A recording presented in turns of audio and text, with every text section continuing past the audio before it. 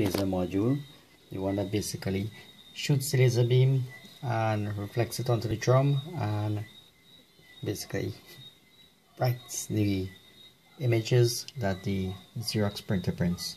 As you could see, it's 755 to 865 nanometer laser beam, which seems rather far, rather long. 865 should be in the infrared range.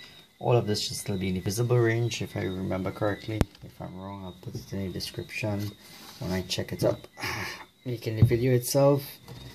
Jumping into this now. What we have here is laser module. Not 100% sure what this is. Probably the control of it. The board, well, some sort of control of it. The board here, which will be the control of the entire device.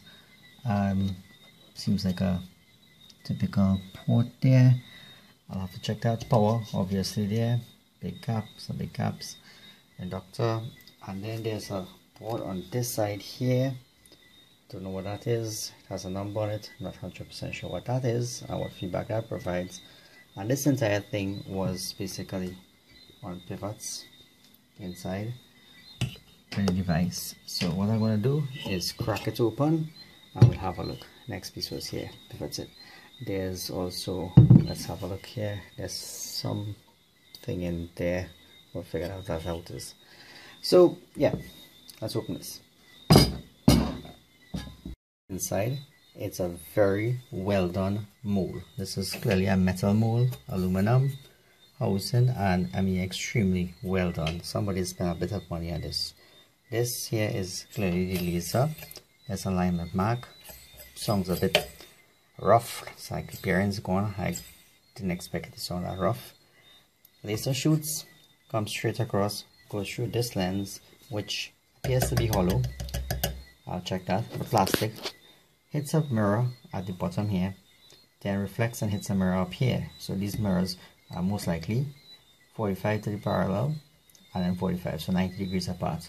That then reflects across, straight across to here, and then another 45 here, and that goes down and gets onto the drum. What they've done is they've basically taken a smaller mirror on this side, use a lens, and got it to expand it going back out. So that's simple enough. Not sure what this is. I'll have to try to see if I can figure this out. It appears to be a mirror in itself. Chances are this is not feeling like a stepper motor, so it's a servo, probably a 3-phase motor, so it's driven at a very specific speed. I'm seeing 2 pots in here through from the board. Interesting place to put those pots to be able to make the adjustments to this. Apart from that, there's another mirror here, which I am not sure how that one works, and it seems to have something on this side, so something reflects off of here at the correct angle, hits this, and probably ends up there. I'm not sure. I'm gonna have to watch it a little bit better. But this seems to be aligned with this one, which comes out here, which is what that board is. A little sensor there.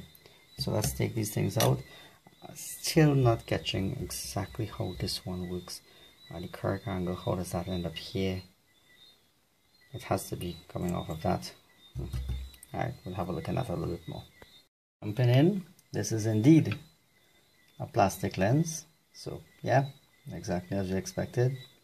A convex plastic lens, 2 clips on it. The mirror that was here and the clip removed.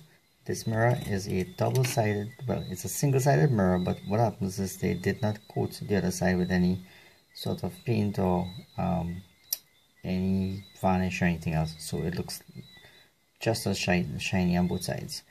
This is basically lens, magnifier as it stands, so minimal usefulness. What else have I taken out? Right, this next one, same thing, same kind of mirror.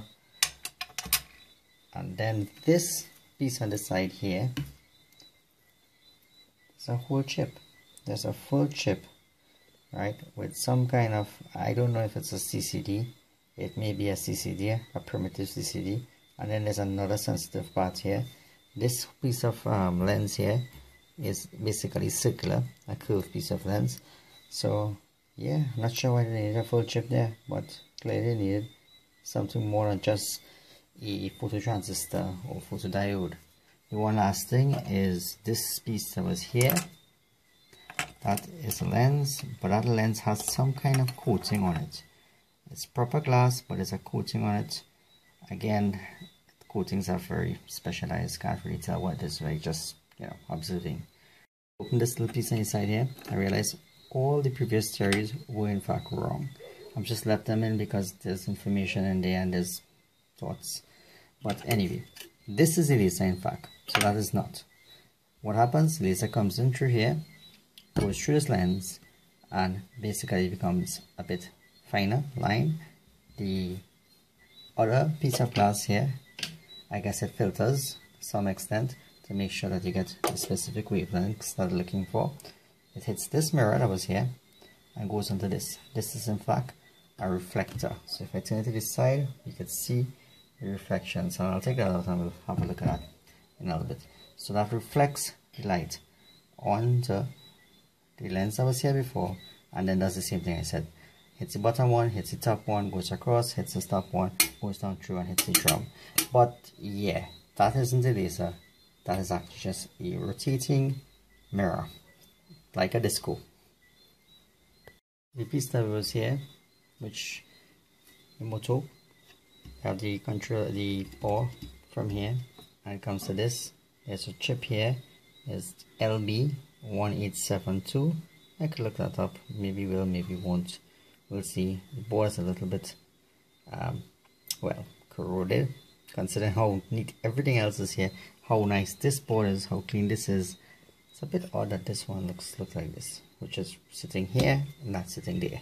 Anyway, we can see the coils of the motor from here, and it looks interesting enough. So 4 screws, we're going to open that up and just have a look at the coils of the motor.